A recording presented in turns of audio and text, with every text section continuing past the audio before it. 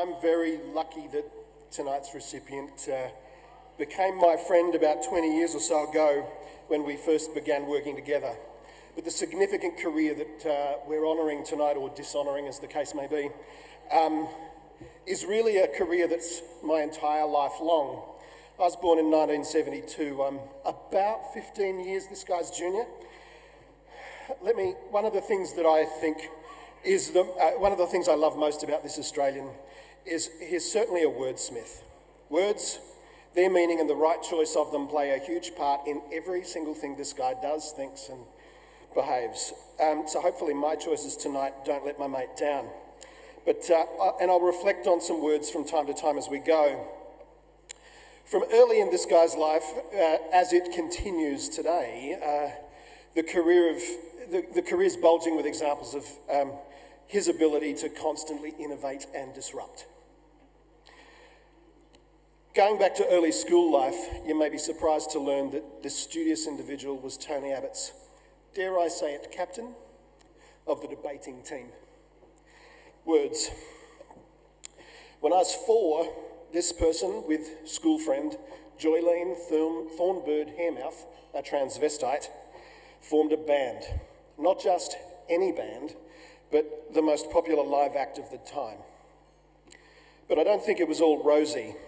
There's a story I've heard once or twice, my dear, about the band's gear being rolled into the office stairwell and a chainsaw being taken to the desk of a Victorian music promoter who could well be in the room tonight over a pay dispute. Anyway, by 1981, this band had a top 10 single with They Won't Let My Girlfriend Talk to Me, which is written by Tim Finn from Split Enz. Not too long after that, Jimmy and the Boys disbanded. Some of the words that we used to describe my friend from this time: contortionist, singer-songwriter, shock rocker, punk, new wave. Today those words are innovation and disruption. Aside from stories of hanging upside down, naked, clad in nothing but fresh meat, as part of the act, for one reason or another we regularly revisit the story of the first Mardi Gras in 1978. This person was in the cross that night, being arrested for swearing at the top of his lungs from the stage during one of Jimmy and the Boys' performances. Chris Kennedy, you might have been there, I don't know. I think the word was the safer C word. But he ended up arrested and later in the cells with the 78ers. By the mid-80s, with a debut solo single under his belt, Like a Ghost, which was written by Steve Kilbey from The Church, or in partnership with, rhythm had become this guy's business, and one of Australia's entertainment showbiz industry sibling duos had formed when this guy formed another band with his sister Monica. And by this time, I'm old enough to be exploring music, and yes, in my music collection, I found a copy of their debut self-titled album, Pardon Me Boys. But Antonio, I think the Tenors Undercover is his next career choice. He was enjoying you so much. There are many anecdotes from the time being Freddie Mercury's minder, and you could ask him yourself about crustaceans with Michael Hutchence. Many tales from the Siebel Townhouse as well. Another band, arms and legs later, and tonight's recipient, my friend, was yet again transforming. Journalism, a career in journalism, more words. The grammar Nazi set in if it wasn't already there. It still is here today. Don't ever dare use an M dash where an N dash would be better, let alone if a hyphen is required. In today's terms, a quick Google search says this: journalism, RAM, Rock Australia magazine, The Edge, Stiletto magazine. But my favourite, this gay man was the editor of a straight magazine with tits and boobs, and he concocted the idea of taking a photo in the world's largest bed in a brothel called the Nevada on Bayswater Road in King's Cross. It's now called the World Bar. Television. Journalism took him into television, culture shock for SBS TV, reporting on youth affairs of the day, acting in an 80s classic, Sweet and Sour. That led to a telefilm, The Lizard King. Now that's written by a great Australian playwright, Louis Nauer. This guy goes deep into every part of the Australian industry, whether it's an event or the arts. filmed Those Dear Departed in 1987 with Gary McDonald and Pamela Stevenson. A camp comedy in 1988 alongside David Argue called Pandemonium, which we celebrated this year again. These two guys came back together. The voice of this friend of mine is the voice of Yesterday's Hero and Rumba de Burros from Baz Luhrmann's soundtrack for Strictly Ballroom. His publications in writing include True Hip in 1990 and the 1992 True Hip Manual. If this isn't a career that hasn't already taken off by 1992, when I'm in my second year at NIDA, the latter part of the career certainly does. Work with his sister Monica continues to grow, and there are numerous examples of the collaboration together, and they still continue today, even last night. But major events become this guy's bread and butter. Writing, directing, co-directing, collaborating in major events across the world. I've been lucky enough to work on a few of them. In 97, 98, I think, on Sydney New Year's Eve, where he created 3 or 4 years of fireworks, including the Millennium celebrations on Sydney Harbour, the Sydney 2000 Olympic Games, the Jeddah Economic Forum in Saudi Arabia in 2005, the opening ceremony of the Asian Games in Doha 2006 are just the ones that I've worked on. There are so many more, but first, this significant Australian is deeply passionate about his Spanish and Filipino heritage, is quintessentially Australian, significantly Sydney, and ubiquitous in our event industry. Cultural heritage. Who else can best be described as having directed the opening night of a country? This guy directed the independence celebrations for East Timor.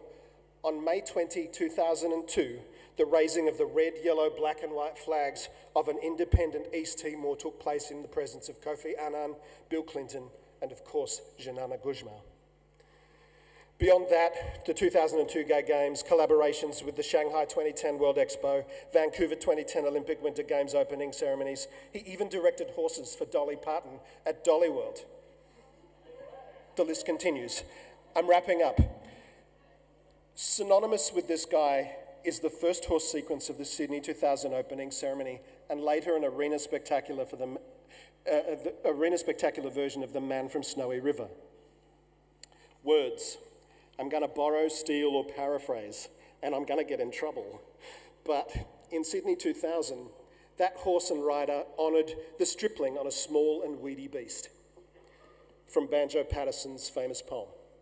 If I follow the theme in honouring my friend, colleague, and tonight's recipient, I'd say he is the hardy mountain pony of Patterson's poem.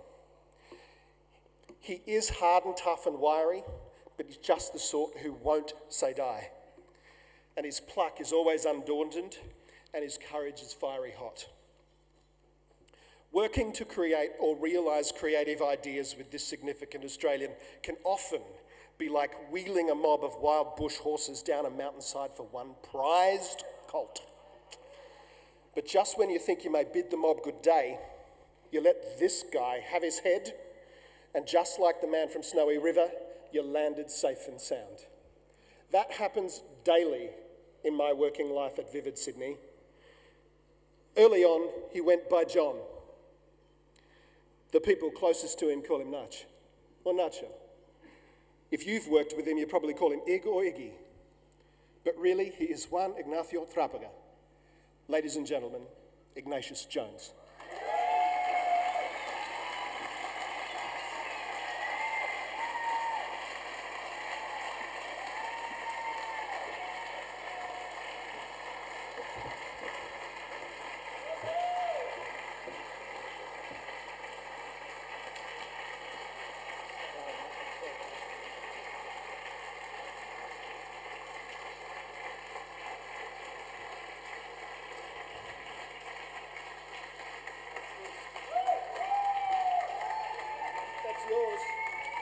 Oh, shit. Can you hold the phone? Ladies and gentlemen, thank you. Really, thank you. You know the worst thing about this award is it takes you a bloody lifetime to achieve it. I only wish I'd received it when I was 20. Hi, I'm 20. I got a Lifetime Achievement Award. Seriously, though, I feel like I do have half of my lifetime here in this room. I've been working with all of you for so long, and I think we've been having a lot of fun. Thank you. Thank you. You've been great. You know, when you get one of these things, you're meant to say thank you to a lot of different people, and I'd just like to say thank you to some of the people who can't be here. I'd like to start with Rick Birch.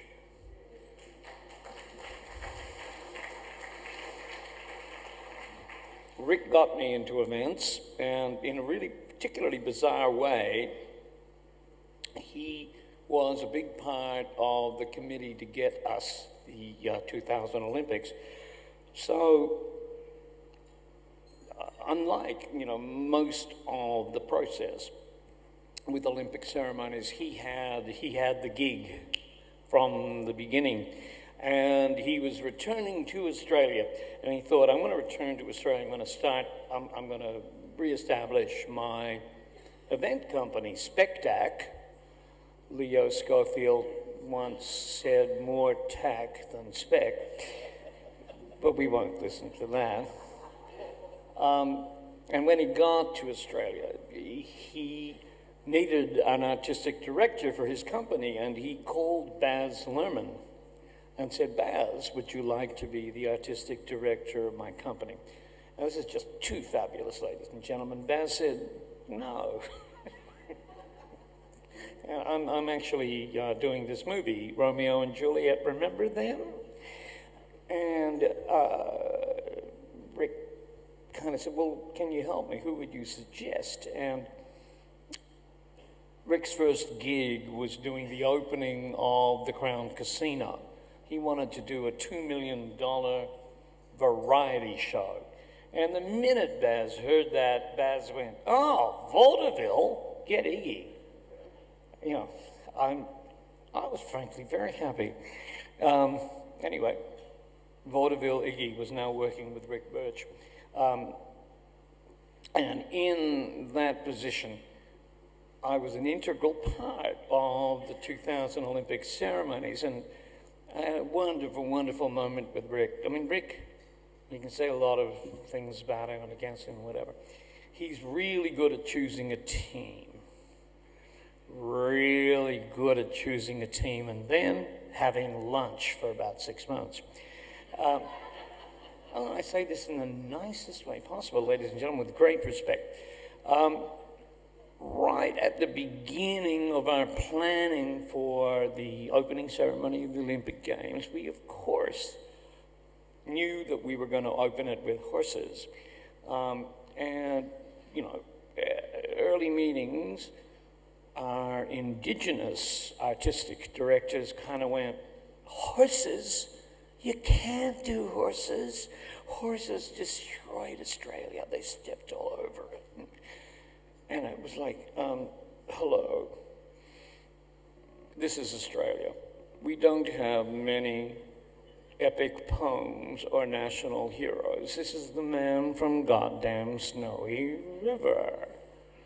You know, this is the lone horseman. It's not the lone rabbit. Rick pushed me through that one and helped me. It was a little bit different when we were doing Millennium, and I wanted to put Eternity on the Harbour Bridge. And Rick said, Eternity? No one will remember it. Thankfully, Frank Sartor, the loud mayor, remembered it, and, you know, we got it across. I can't go much further without thanking my ex-husband, David Atkins. I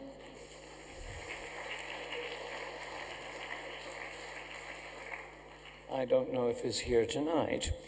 Hope he is.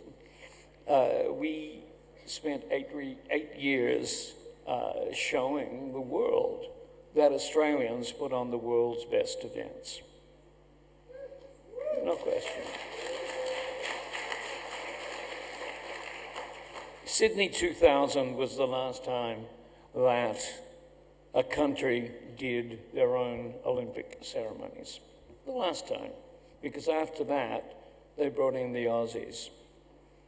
And they still do.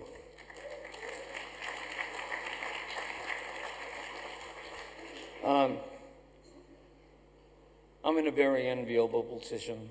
I came back from, gosh, in a quick hurry. I had done the independence ceremonies of East Timor, the Sydney Gay Games, the 2006 Asian Games in Doha, and the Winter Games in Vancouver, which was a little bit like out of the frying pan into the freezer, and then straight into Shanghai and then back to Australia, where I was just coming home to get a bit of a grease and oil change. And I was instantly in Vivid and in Mardi Gras. Again, you know, what fabulous opportunities to do good work. And one of the big things for me in terms of saying the phrase good work is bringing new people, young people, different people, women, gay people into the events industry.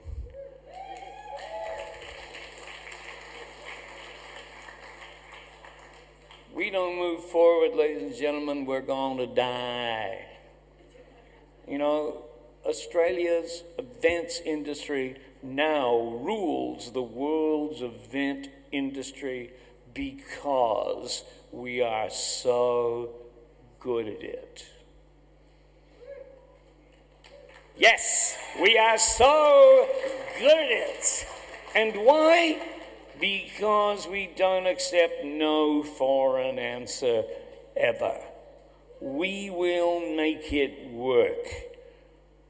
When Australians are faced with some of the issues that face Americans and English members of our industry, they go, oh yeah, let's fix it.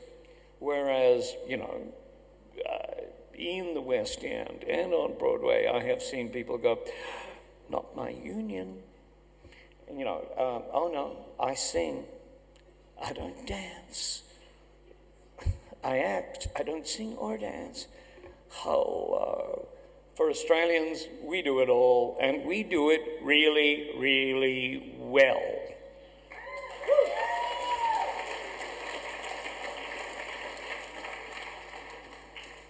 I've got a few other people to thank. I've been very, very lucky. I came back to Australia to a thing called the Vivid Festival. Yes, thank you. You can... It was in its second year. I came just after its second year finished, and it didn't really know where it was going, and I was asked to give it an identity and a path forward.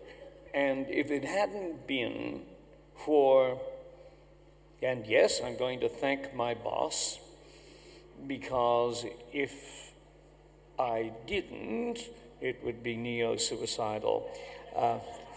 But no, I have to thank Sandra Chipchase. What can I say about a CEO and an executive producer who has never looked at me and said, that is absolutely batshit crazy, even though it was. And we have gone from a little festival of 200,000 attendees to 2.33 million. That could not have been done without Sandra.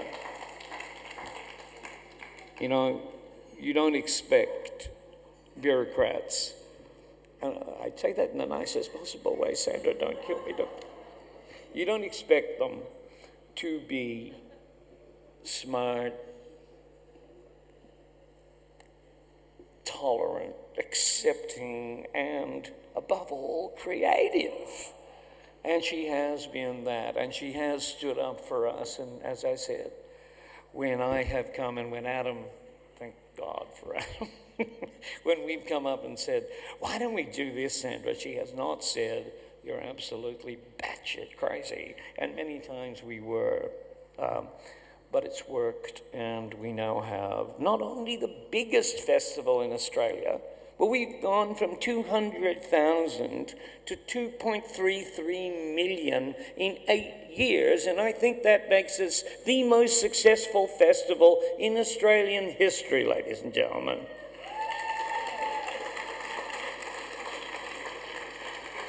And why?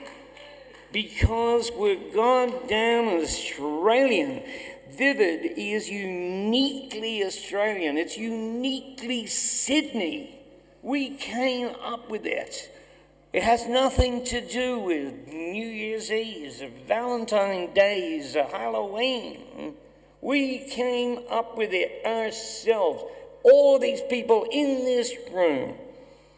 We came up with an idea to turn around winter in Sydney, which had been particularly disastrous in terms of tourism, etc., etc. And as Sandra said, $183 million in tourist expenditure and 123,000 vivid Sydney packages. What are we doing right? Who knows? Anyway, I won't keep hammering on this. I would just really like to thank Sandra and Julie Turpey, who has just joined the team. I know she has absolutely no idea what we're doing to her, but she's very cool about it.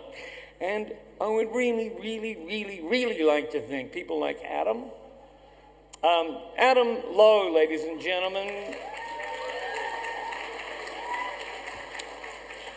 He's the project director of Vivid Sydney. Kind of means like, guy produces it. I gave Adam his first job in 97, on Sydney New Year's Eve, and now he is running Vivid Sydney. This is what we all need to be doing. We need to be getting our proteges and giving them the opportunity to run the events and keep Australia's event industry going from strength to strength. And we've got the people to do it. You may have noticed one of them, the gorgeous Indiana Bell. That is really her name, Indiana Bell. Can you believe that? She is as fantastic as her name sounds. Folks, we've got a great responsibility. We do Australia's big public events. We bring people together in public and help them rejoice together. We need to keep the quality there. We need to look at the people we're working with and give them the opportunity. I'll never forget something that the great Sir Thomas Beecham said to one of the members of his orchestra. She was a cellist. He said to her, "Madam, you have between your legs an instrument capable of giving joy to thousands.